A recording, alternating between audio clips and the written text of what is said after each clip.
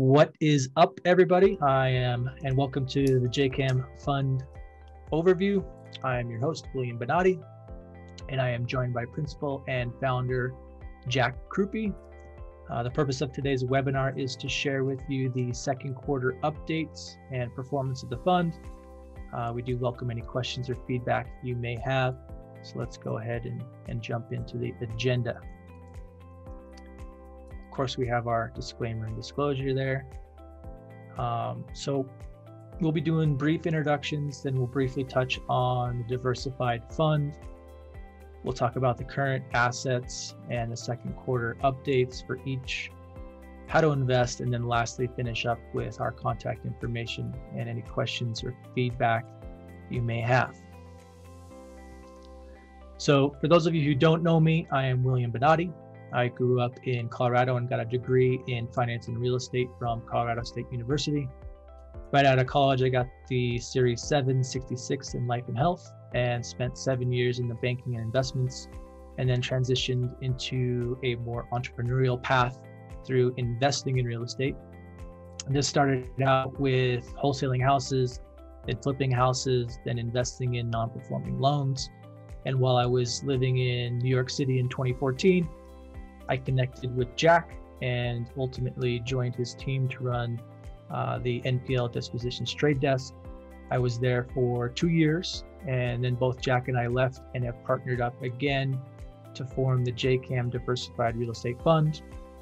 My family and I currently live in Vail Valley, which many of you may know or visit from time to time. So if you're ever out here, let me know.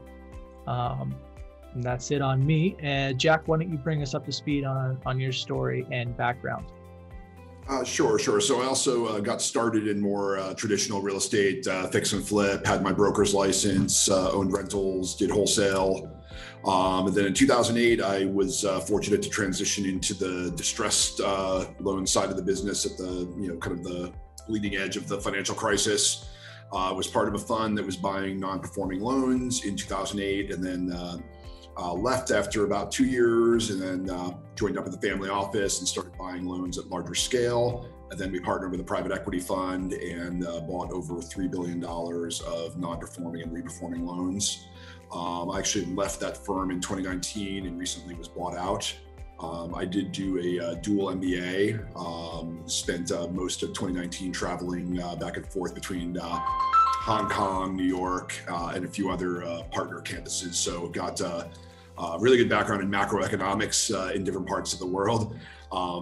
And over those last 5 years or so, I'd been active as a limited partner in syndications. So I saw the potential of the syndication market with multifamily, and as we transitioned, just where we are in the economy, I think it's a great asset class. It's a class I've poured a fair amount of my personal capital into alongside the fund here.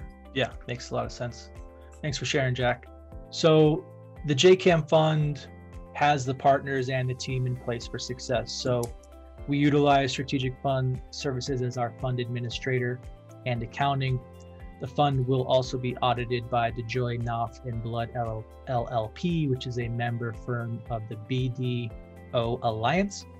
Syndication Pro is our investment platform, which provides our investors a portal for viewing fund updates, tax documents, current fund holdings, and all the fund documents that you need to see.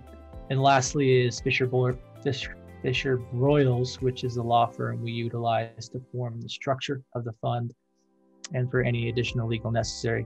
The fund is set up as a Reg D 506C, so that means that it's open to accredited investors. So getting into the JKAM Diversified Fund. So the fund gives passive investors the opportunity to participate, to achieve diversification and access to projects that are almost always off market, and then participate in the tax advantages of real estate. So as Jack briefly mentioned in his introduction there, sort of the genesis of the Diversified Fund was born out of investing passively into real estate syndications. So Jack couldn't personally invest in mortgage debt because of conflicts of interest with the last fund. So he started investing in private multifamily real estate syndications. and found it to be really time consuming to source and review possible deals. It was also really time consuming to build out a diversified portfolio of operators, projects, and geographies. This is because most of the minimum investments per project are around 50,000. And that's no big deal if you have 7 figures or more to invest. And really the biggest deal is the hundreds of hours it takes to source, do the due diligence, the paperwork for each project, and then manage all the K1s you get for each project. So if you're not that person, then you may only be able to invest in 1 or 2 projects. And frankly, if you invest in 1 or 2 projects, that isn't exactly what I would consider diversification. Thus, the strategy of the diversified fund was born. So talking about the current holdings of the fund, thus far, we have made allocations into 11 investments. 9 of them are multifamily projects.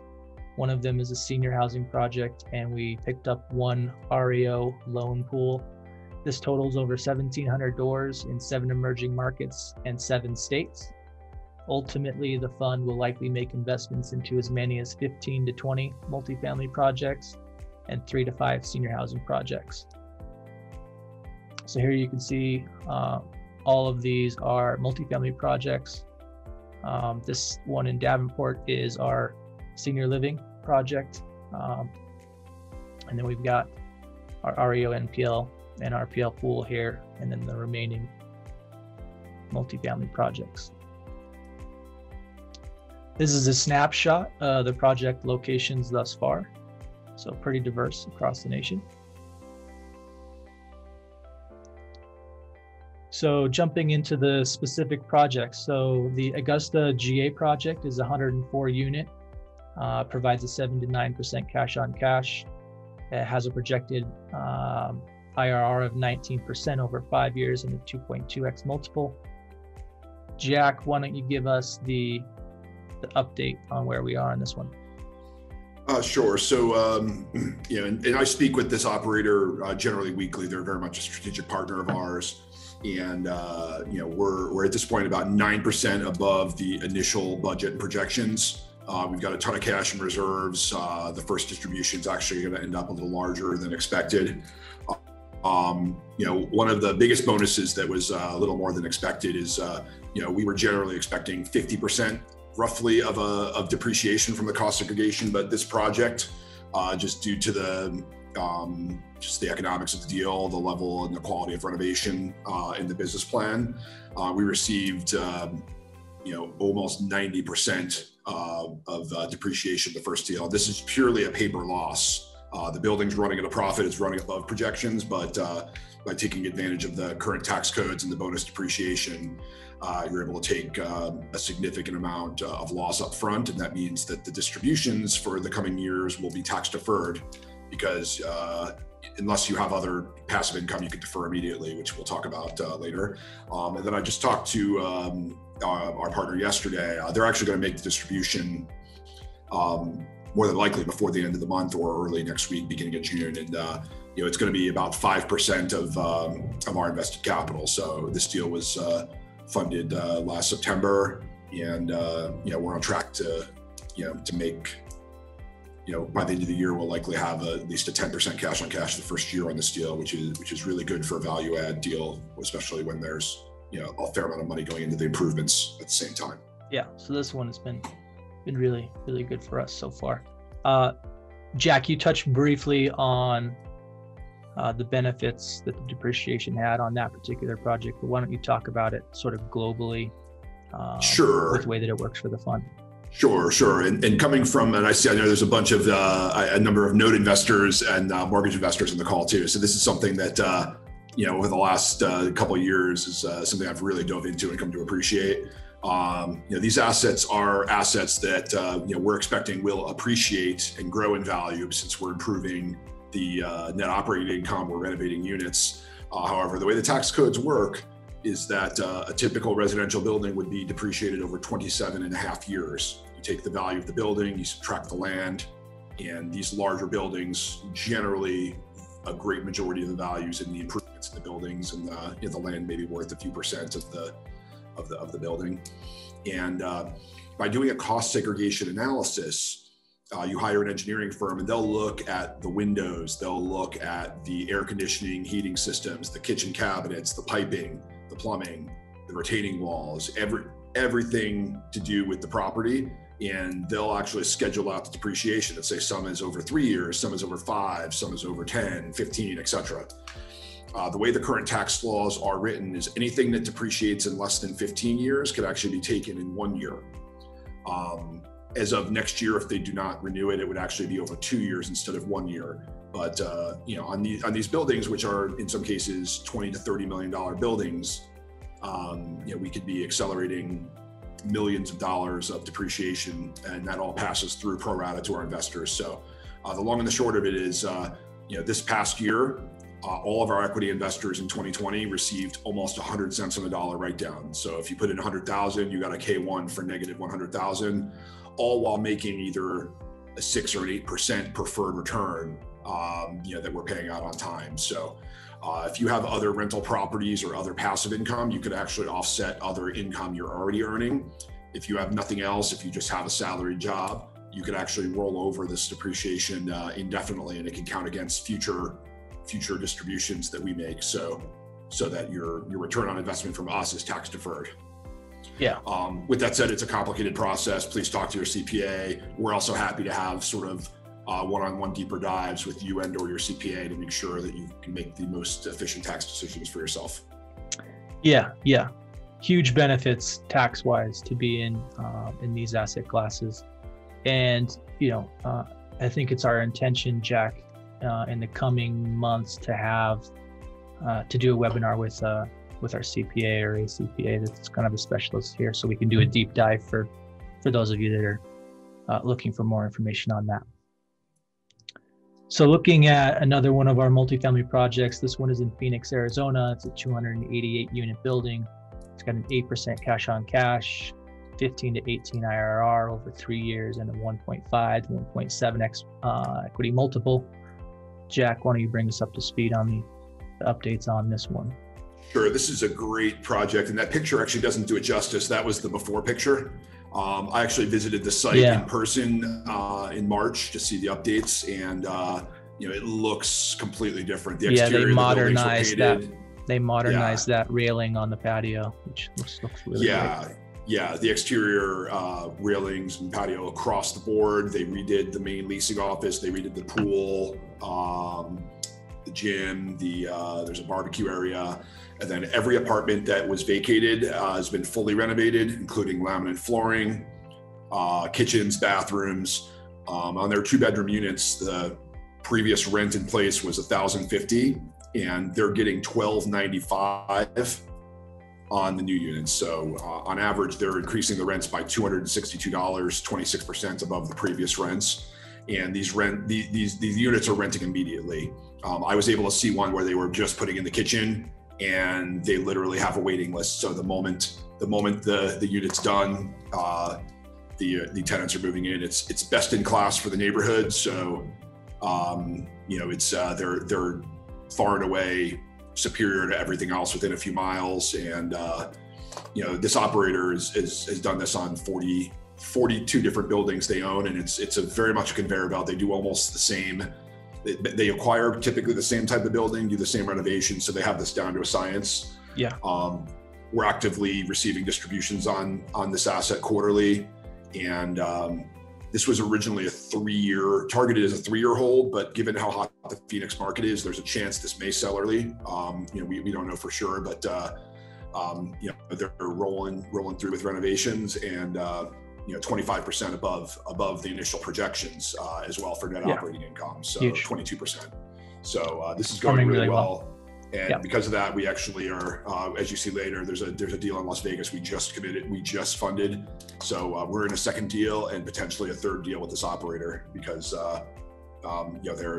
they're proving to be an amazing operator in this market. Yeah.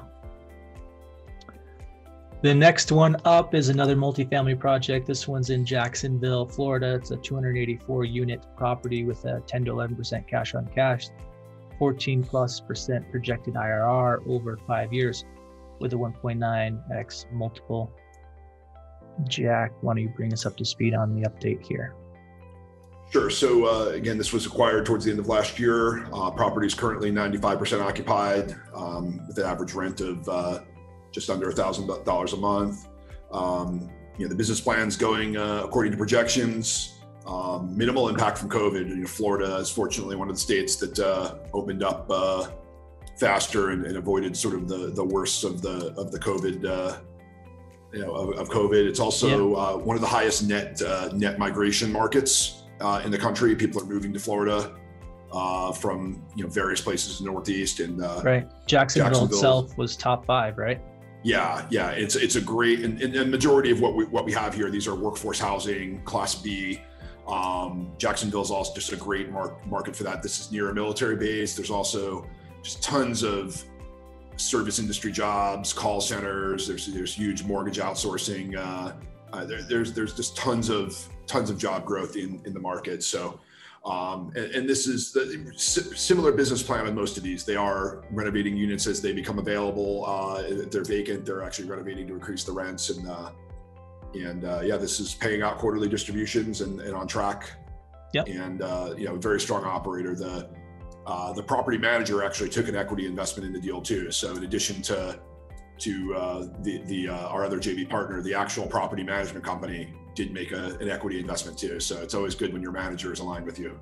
Right. Yeah, they've got some skin in the game. So that's pretty solid. Next one up is our Greensville, South Carolina multifamily project. This one's 144 units. Again, an 8% cash on cash, 16.3% IRR over 5 years with a 1.95x multiple. What's the update on this one, Jack? Sure. So this one was had a little bit more value add. We're actually I just got an update in literally last night and didn't update the PowerPoint. We're approaching 94% pre-lease now. In addition to our investment, actually a trusted client of mine who had a 1031 exchange also reviewed the deal alongside us and actually ended up doing a 1031 directly into the deal as tenant in common. So even though we only put a small amount of money in the deal, it was someone we know and trust put a larger amount of money in. In addition to the renovations, there's always unique ways to grow the net operating income. That includes the Rhino surety deposit. It's a third-party insurance carrier, which will insure the unit for a security deposit. It allows a tenant to come in with less down payment, even though they're still more than qualified. In many cases, you actually get a piece of the insurance premiums that are paid on this as well. So it's one of the other ways to when you have a sophisticated management team to grow net operating income. This also has is paying monthly distributions. Some pay quarterly, some pay semi-annually. This one happens to pay monthly, and we're receiving our distributions as partners in this like clockwork. Yeah, excellent. Next one up is the Atlanta GA project. This one's 150 unit multifamily with an 11% cash on cash, 17% IRR over 5 years and a 1.9x multiple. This one also came with pretty significant depreciation, right, Jack? Yeah. This was 56 cents on the dollar, and this closed in December. So what's great is when you do this at the end of the year, in some cases you still get the entire year's depreciation. So part of the overall tax planning too is if something sells, you don't want it to sell 3 days before the end of the year. You want it to sell in October, November, so you have time to reinvest and balance your depreciation with your capital gains. So this building is has room for value add, but it's currently 100% occupancy. So as units become vacant, they'll be renovated. In the meantime, if the tenants want to renew the leases, there's an art and a science to this. There's an efficiency where if you can raise rents by if the rents are $100 below market, you may raise them $30 a year, and in that case, it's better to keep the occupancy, get the rents closer to market without having to immediately do the renovation. And, they're balancing the amount of renovations they're doing per month. So, our operator here has been doing apartments since 2003, has never lost investor principal. That includes going through the 2008 crisis. And, we love Atlanta. They're very well positioned in Atlanta. Our partners are the ones that get the first call from brokers in their markets and in competitive deals. They're in many cases getting the last look. And in some cases, they have such a reputation that they're getting off-market deals. One of the other ones we'll show is next door to one that they already control. So we're excited about our partnership. There's other deals in the pipeline with in the Atlanta metro, and we love the market. Yeah. Next up is Lexington, Kentucky. This is a 314 unit multifamily with a 10% cash on cash, 25% IRR over 8 years, and a 1.5 to 2x multiple. What's the update here, Jack? Sure. So, this was a more recent closing, and it's moving along. The newer units are renting at projections. What was a little different about this one than the other units is that majority of these units are renovated already. And what had happened is the prior owner had purchased the building when it was in a little bit more distress, and was using a bridge loan. So they renovated. They were down to 25% occupancy, and they were just renovating almost all the units at once where the building was barely occupied. And they were pretty aggressive about filling the units. They basically, in order to pay off the bridge loan and get a Fannie Mae traditional mortgage on this, they rented a lot of the units below market.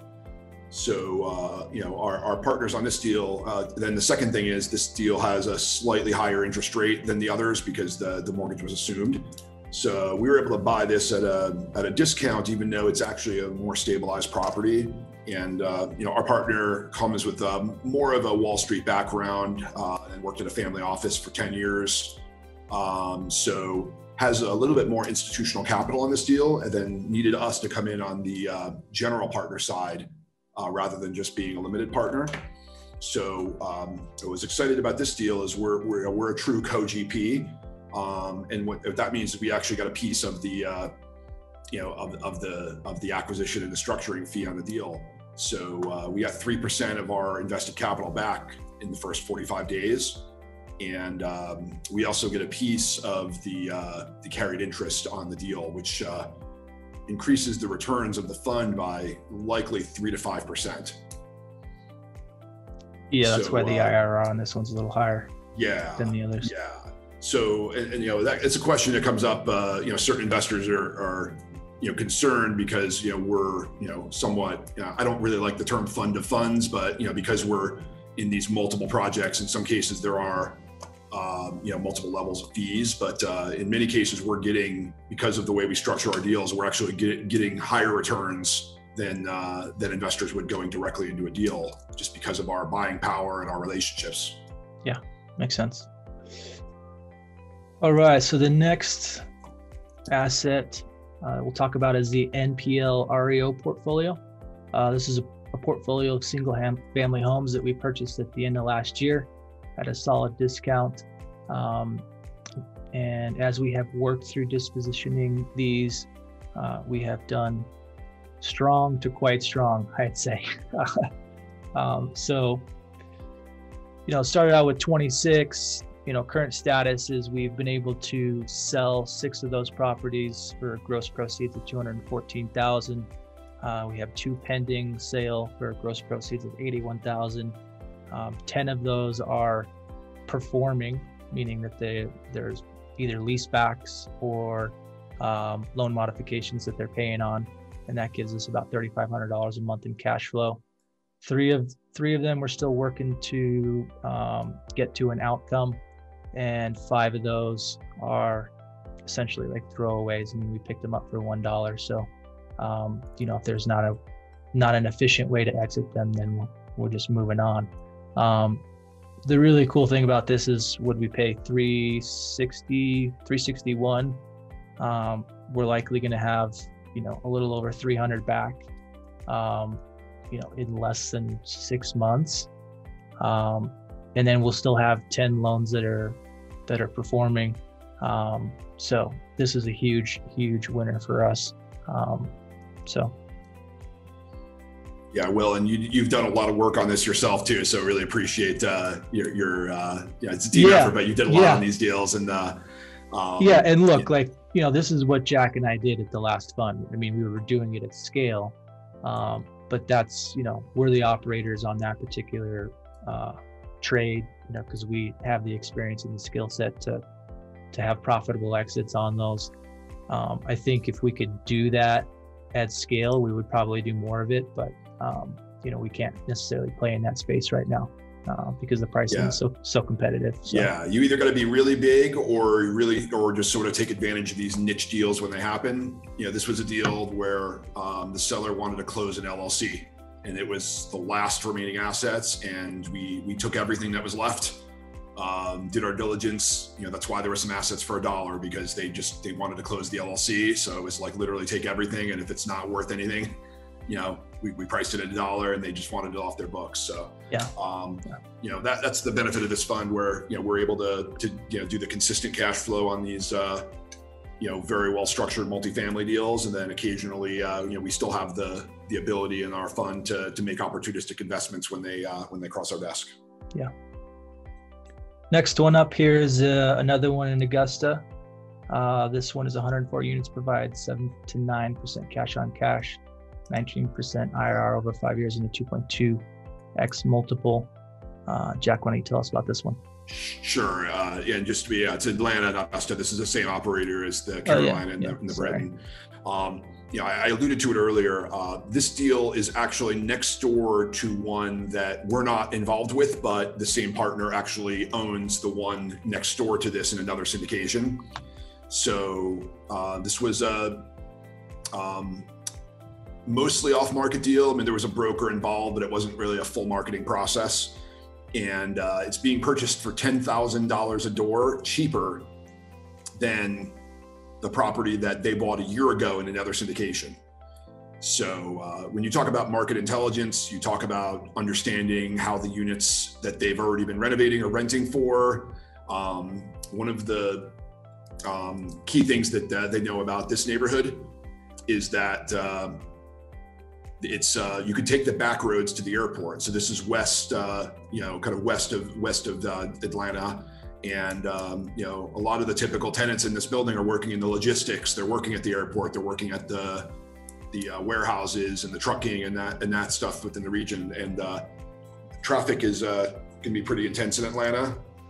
Really bad. Yeah. And they find that they're getting a tenant base of airport workers. So we're going into this deal knowing, having an edge, where if somebody's just trying to come in from New York City that's new to Atlanta and just may not know just some of the upsides in the deal. So again, it's a value add.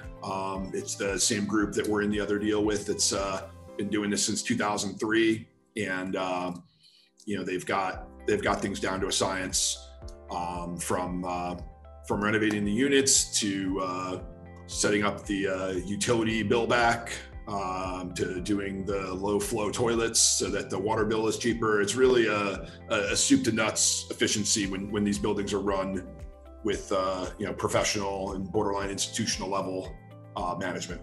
Yeah, another solid multifamily project there.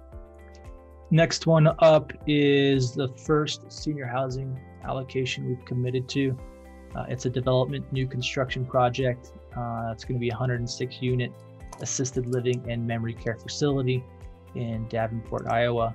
The projected performance of this project is a 15% cash on cash, 25% IRR with a 3x equity multiple. Why don't you bring us up to speed on this one, Jack? Sure. So this is going to close in the next 30 days. We have made a commitment. We're just, they're just finalizing their construction loan, and by the time we invest, this is shovels in the ground, ready to go. I said they build almost the same facility in multiple markets in the Midwest. So although most of everything else we've done so far has been value add, where the buildings are already in place, we're gonna generate higher returns on a construction deal, and for us to take risk on construction, to me, this is an ideal way to do it. Same architect, same building, same contractor. There's a completion guarantee. So this is a corporate level construction.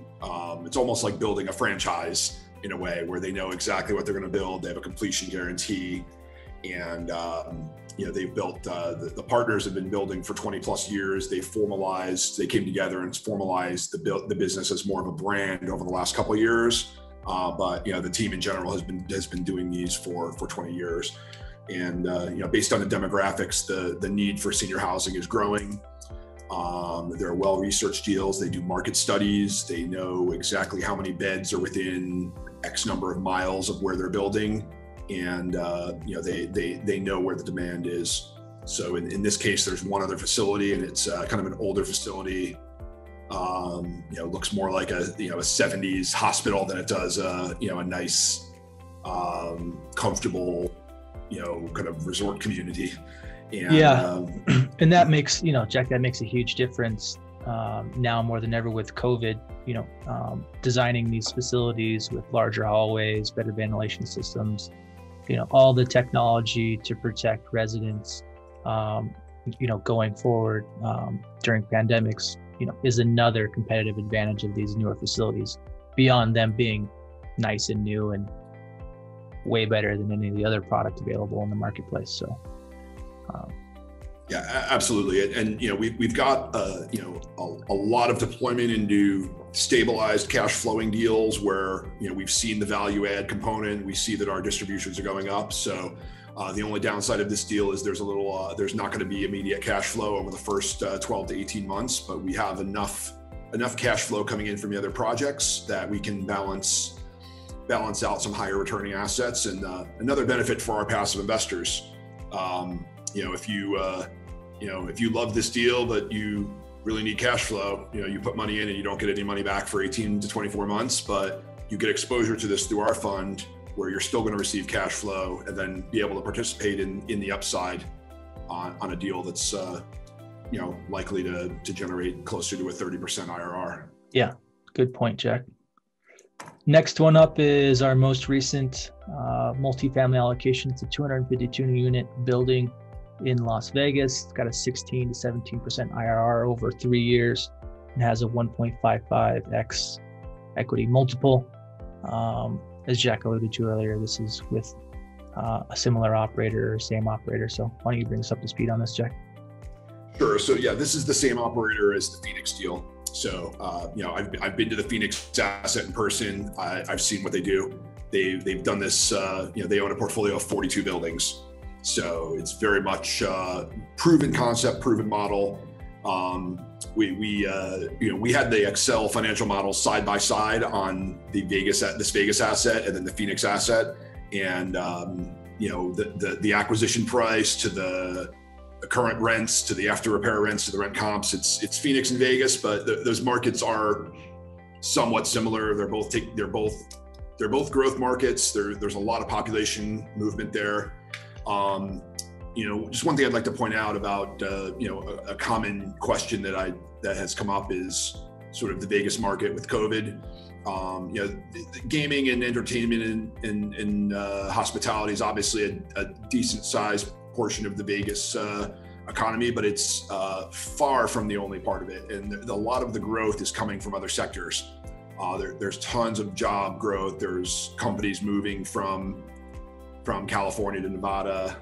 There's a lot of more people working remote. So there's a lot more to Vegas than just the casino industry. This particular property is relatively close to the airport, and for workforce housing and for the level of rents and the quality of apartment, this is the type of apartment where the housekeepers, the maintenance staff, the people that maybe working odd hours and don't want to live 30 minutes away.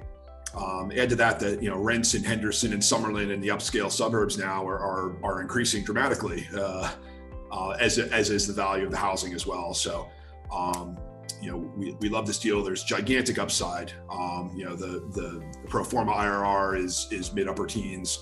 But I mean, there's a chance, if things execute the right way, and interest rates stay relatively low, and institutional demand is still there. I mean, this could be an absolute home run as well. Yeah. And we did get preferential terms on this deal as well. This is not an operator that takes $25,000 and $50,000 checks. So not only do we have access to it where someone might not be able to go in directly as just a basic accredited investor, we were able to negotiate better terms. Vegas is third in the nation for annual rent growth. Rents have increased 57% since 2012. And I hate to even put a 45 IRR on a spreadsheet, but again, that's upside. That's not a guaranteed number, but look, if we get anywhere close to that number, it'll be an absolute home run. And in the meantime, the building's occupied and cash flowing as it is too. So it's not like it's a vacant building that has all this downside risk. It's just a matter of executing on the same exact business plan that's been done 42 other times. Yeah, makes sense. Next one up is Charlotte, North Carolina, which is another recent multifamily allocation. Why don't you share the specifics on this one, Jack? Sure. So it's actually a 2-portfolio package so far in a fund. It's a group called Lucerne that we actually had on a webinar probably about a month and a half ago with David Hansel. So, we like the Charlotte market, similar to how we have a partner in Atlanta. They're well positioned in Charlotte. They know the neighborhoods. They're very close to the brokers, and also working through off-market deals. So this is a relatively new acquisition, but same playbook. Apartment building that's occupied, but just a little tired and a little dated. There's room for 22% rent increase to just bring the rents towards where the rest of the market is. And we've got other strategic opportunities in the Charlotte market with this group. They're very experienced. One of the principals actually was involved in the largest repositioning in Manhattan and Stuyvesant Town. Very high profile project. And also had worked at Berkadia, one of the prominent brokerages for sale and finance placement. So seasoned partners, and very excited to be involved with them. And we're expecting solid double-digit mid-teens returns with them. Yeah. Upside. Awesome. Beautiful. Jack, thanks for giving us a little bit more color on each of those projects. So talking about the diversified fund expected returns, our expected net return to investors is a 15% plus IRR. We've got a minimum investment of $50,000 and a preferred return target of 6 to 8%. So that 6 to 8% will vary based on which share class you come into. And so there are 4 share class options. The 2 equity options are as follows. We have a 6% preferred. It's a 70-30 split. 70% goes to the investors, 30% to the fund. That has a $50K minimum. The higher preferred, which is 8%, is the same equity split, 70-30, but has a $250,000 minimum. And then we've got 2 fixed share classes. We got a 10% preferred, which is a 3-year term, has a $50,000 minimum. And we also have a 12% preferred with a $250K minimum. And Jack, why don't you just talk a little bit about lockup or time commitment on that share class? Sure. As far as the 12%? Yeah, the 12% preferred. Yeah, the 12% is something we take selectively. We don't always keep it open, but we're willing to be strategic, especially if it involves a new acquisition we're working on. And it's generally we would like to be able to work the money for 1 year, but there are provisions that essentially, if the investor wants to be redeemed, we will redeem over a period of a few months and basically as we're raising the 70-30, the Class B or the Class E shares, we'll pay off the preferred return. So it's basically a bridge loan.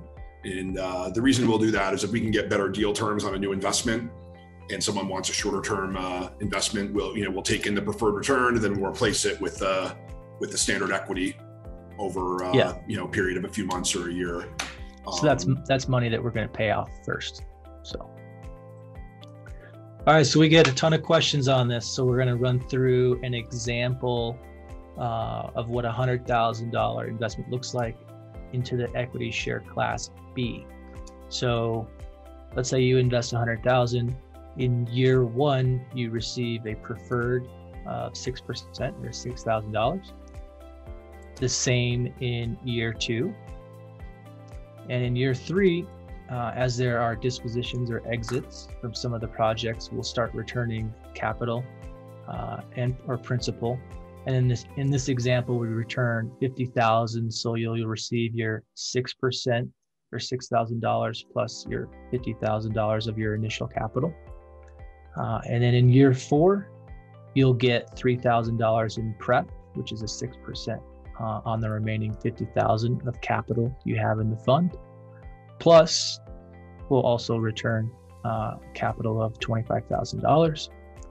Again, so this is happening as dispositions or exits are happening on our projects. We're able to return capital. In year five, you'll receive $1,500 or 6% on the $25,000 of remaining capital that you have in the fund. And then you'll also receive that last $25,000 of your capital or principal invested. And then in years 6 and 7, you'll get 70% of profits after all capital and prefs have been paid. Ultimately, this works out to be about a 15% IRR, which, as we've run through these deals, you can see we're trending well above based on the current projects. Does that make sense, Jack? Do you want to add a little bit more color to that, or? Yeah. I mean, just, you see the little asterisk on here, but this is not set in stone. It's very possible there'll be some money returned in 2022. It may be 5,000 in 2022, 40,000 in 2023. So this is really just an illustration, but the key is, you're getting paid a return on your unreturned capital. So as we return capital, you're still getting a return on what's left. And then once all your money's back, you're still getting profits. One other point is there's a decent chance some of the return of capital will actually be through refinances, which would be a tax neutral, tax-free event. So as we're raising the value of these buildings, there's a program through Fannie Mae called the Fannie Mae Supplemental. So you see these properties, we're raising rents, raising the net operating income 20 to 30%. So we may actually, that 50,000 to be returned, most of that may be through refinances and actually be money that's returned to you, but you're not paying tax on it. You're not getting a positive. You still have a negative K1 from the depreciation, and you have money in your pocket without tax. And we will likely have another fund by year three. We're likely to do a fund a year. So as we return capital, we'll have another place for you to put it that could also have new depreciation. Yeah. So the tax benefits just carry through on and on. It's pretty unbelievable. So and great. It looks like we have a question from Zach here. So we do pay quarterly. For this slide here, we're just using annual examples, but we do make quarterly distributions. As of now, we opened the fund in literally end of September last year and took an initial investments in the fourth quarter. We paid our first distribution in April, and we paid distributions for all of 2020 and through quarter one of 2021 at that point. And the plan is to pay quarterly. Generally, assuming there's cash flow there, we'll generally pay a straight line. On a 6%, we'd pay 1.5% a quarter, and the 12% we're paying 3% a quarter. However, depending on the value add, the cash flow, some of the cash flows may be a little lumpier. So we could pay a little less one quarter, a little more the next quarter. But in general, we're seeking pretty consistent returns in the way we've managed the portfolio so far, especially with the extra REOs and the super profitable deals we've had. We're expecting to pay pretty consistently. Yeah, makes sense. Thanks for the question, Zach. All right, so what do we think going forward, Jack? What's kind of the high level? Yeah, it's very exciting. So, I mean, we started this sort of, towards the middle to tail end of COVID. So, our initial deals were all, deals we were looking at in August, September to close in September, October. So, it's very exciting to see, how things are progressing and the collections we had even during COVID. We've got a strong pipeline. There's a number of deals. We were just on a call today, and as we've gained momentum here, we actually have a strong pipeline of deals where we have co-sponsor economics, where we're able to earn, in some cases, 3% back in the first 30 to 45 days for helping structure the deal, and that goes right to the fund. There's a number of other deals where, for the right size and the right investment, we can get a percentage of the carried interest on the deal, which just means generally 3 to 5 points higher returns. This is the last year of bonus depreciation, where you could take 100% bonus depreciation in the first year. So we're still expecting significant K1 depreciation this year. So for all investors who own other passive income, whether it's rental properties or talk to your accountant about what's on Schedule E of your tax return that's passive. You could feasibly offset other current income you have, by using your investment in us to help you offset other taxes you may already have to pay. Yeah. Things are in full swing. The economy seems to be opening. There's still a flood of people moving to the Southeast. That was happening before COVID. I think this increased it. The single family housing market's on fire too. I think if I had to point to one single biggest thing, is that there's still a lack of supply on single family, and that trickles down to apartments. There's been a housing shortage since 2008. There's just never been enough new build, and the types of multifamily that we're buying well below replacement costs, and these are not the types of housing that you could build new, especially as the cost of lumber goes up. So there's serious supply chain constraints on new construction right now. Yeah, and just want to point out that because the fund has a profit split component to it, we are planning to do a series of funds, and this fund is likely to close in Q4 of this year, and that's to be fair to the early investors. Investors are paid their preferred return from the day their money is accepted into the fund. But since some of these buildings will sell in year 3, or that there's going to be a much more significant amount of cash coming, it becomes unfair to the early investors. So we're planning to close this fund later this year, and then we will subsequently launch Fund 2 soon thereafter. Yeah. We're above projections and really feel really strong about it. I have 7 figures of my own money in the fund as well. So if you're contemplating a $50,000 or $100,000 investment, you can feel comfortable that I'm all in. I've got a significant amount of my net worth in this deal. So I've got every bone in my body is reviewing these deals, networking with these strong partners we have, and going to make it a success. Yeah. Thanks for sharing, Jack. So if you'd like to see more detailed information on the fund offering, you can go to jkaminvestments.com/offerings.